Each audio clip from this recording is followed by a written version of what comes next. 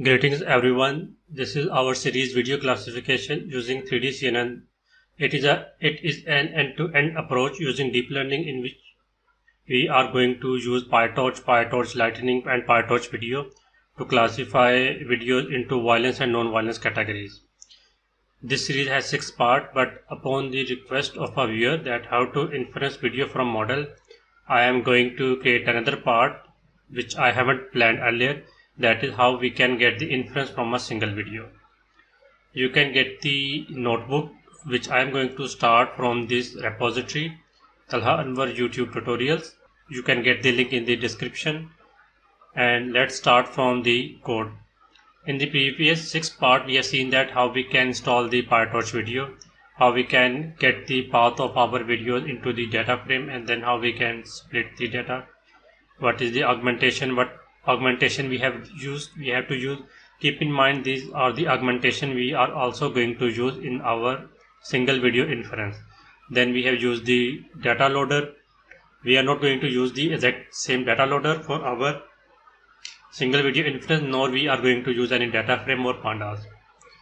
After that we have defined our model class from Lightning module, in which we define our architecture, which is efficient net x3d xs, and we have also defined our training and validation step and their data loaders. We have also loaded the test set, which is actually the validation data frame in this case, and how we can get the classification report from the validation data frame. After that I have trained the model for 15 epochs, and now I am going to fit the model again. You can notice that previously I haven't passed this CKPT path argument. The reason is that when I was training the model previously, when I was creating these videos, then I have defined the checkpoint callback which saved the last checkpoint. So now I can resume from the last checkpoint. Actually the last checkpoint is saved on 15th epoch, so there is no more training. So this is just a good trick to load your weights again without training the model again. Then I am going to validate the model and test the model. You can now see the results are quite different. This is actually 100% accuracy. Previously I believe there are around 90 maybe. The reason is that now there is some data leakage on our model. If we go to the train test split, we can see that we haven't defined the random seed, because as we haven't defined the random seed, every time we run this cell, the training data frame and validation data frame are different. Now previously when I ran this cell, I split the data frame into training data frame and validation data frame. But today when I am going to run this again, there are chances that training data frame, some part of the training data frame get mixed into the validation data frame, and some part of validation data frame get mixed into the training data frame. This is because of this leakage we are getting very high results. But you can fix this issue yourself. Our purpose of this part is to understand how we can get the prediction from a single video. For this purpose I am going to import a function from PyTorchVIDEO.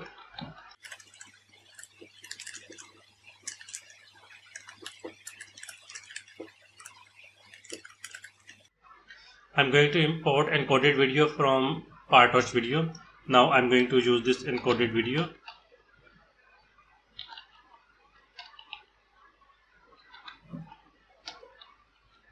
Now I have to pass the path of my video. Let me print the validation data frame here, so I can get the path from this data frame. Okay, if I get the path that is non-violence, and I can pass this path here, and I can load this video into my video variable. The next thing, I have to get the starting and ending clip. Like my video can be 10 second long, 20 second long, 15 second long, but if you can see the training data loader that we have defined the length as 2 seconds, so I need to have 2 second video. I can start from any point, let's say 0 to 2, 2 to 4, 4 to 8, 3 to 5, depend upon the length of my video. So let's start from 0.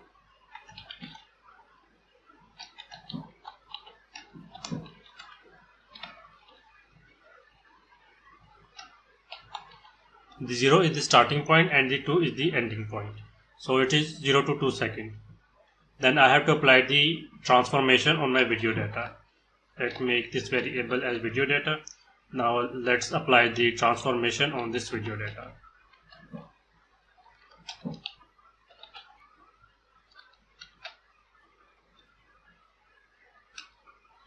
check the shape of this video data variable. Okay, it says that dictionary object has no attribute shape. Because this is a dictionary, we have to pass this video key into this dictionary. Okay, the shape is 320 224 into 224. Now I have to pass this to my model. First I am going to convert my model from CPU to GPU by passing CUDA, and then I have to do the same with my input variable. Let's create a variable called inputs and pass this video data to the assign this video data to this variable, and I'm also going to pass to the CUDA. Now there is one thing missing. We need to have a batch size dimension. I can also create it using NumPy before converting it into CUDA using numpy.expand dimension, or I can use torch.unsqueeze for that purpose.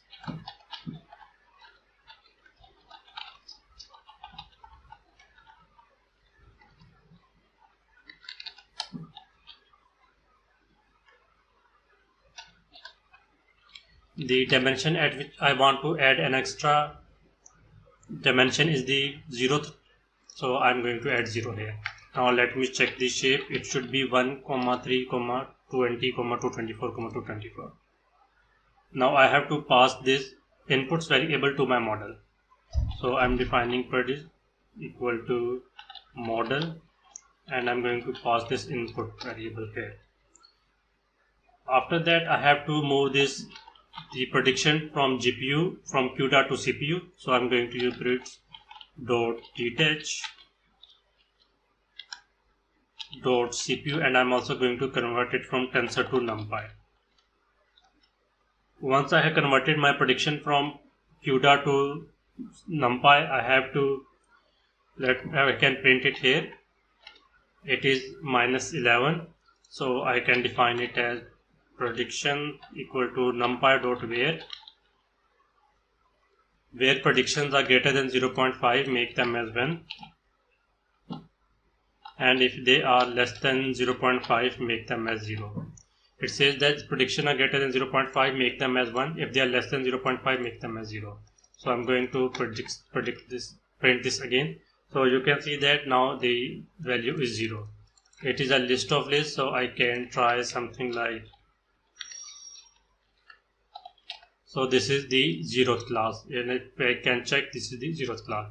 Let me pass the violence class, and I am going to repeat these steps again. Now I will see the prediction is 1. So this is how you can get the prediction for a single video. I hope you like this series. So there are now 7 parts. Let's enjoy the series, and you can watch the rest of the videos on my channel, that is Talha Anwar. Thank you. Have a good time. Goodbye.